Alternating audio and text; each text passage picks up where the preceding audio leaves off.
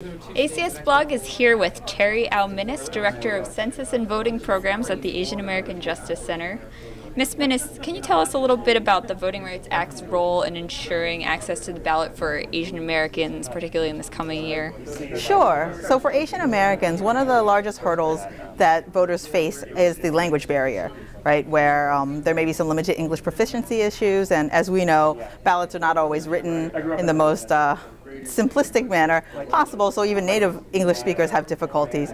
The Voting Rights Act has provided language assistance through its Section 203 provision, and that has proven to be very helpful for the Asian American community. Where it's been properly implemented, we've seen increased voter participation, and it's really done a lot to help break down these language barriers for the Asian Americans. Interesting.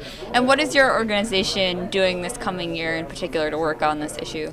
Sure. So Section 203 of the Voting Rights Act requires, as I mentioned, language assistance for voters, but for the covered languages in covered jurisdictions. But that really means that the assistance has to occur throughout the voting process, so that's both pre-election day as well as on election day, and it includes things like written materials, translated written materials, as well as oral assistance at the polls and publicity of the availability of language assistance to the covered language groups.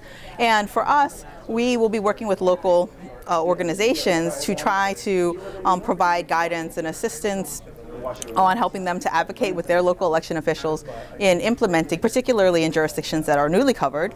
The Census Bureau just recently released the newest set of determinations on Section 203 this past October, and for the Asian American community, we now have 22 counties, cities, census areas, or boroughs that are covered for at least one Asian language.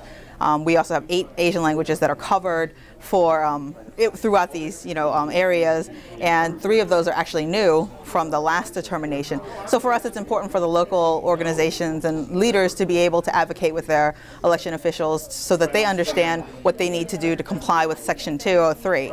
So at AAJC, along with our partners, the other members of the Asian American Center for Advancing Justice, we will be providing community education materials such as in-language fact sheets geared towards end users, as well as handbooks for the local leaders to help provide tips on advocating with their election officials.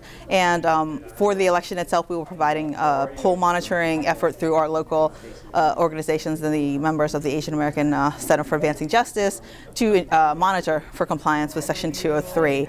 And anyone who wants more information about it can visit our website at www.advancingequality.org/section-203. Great, thank you.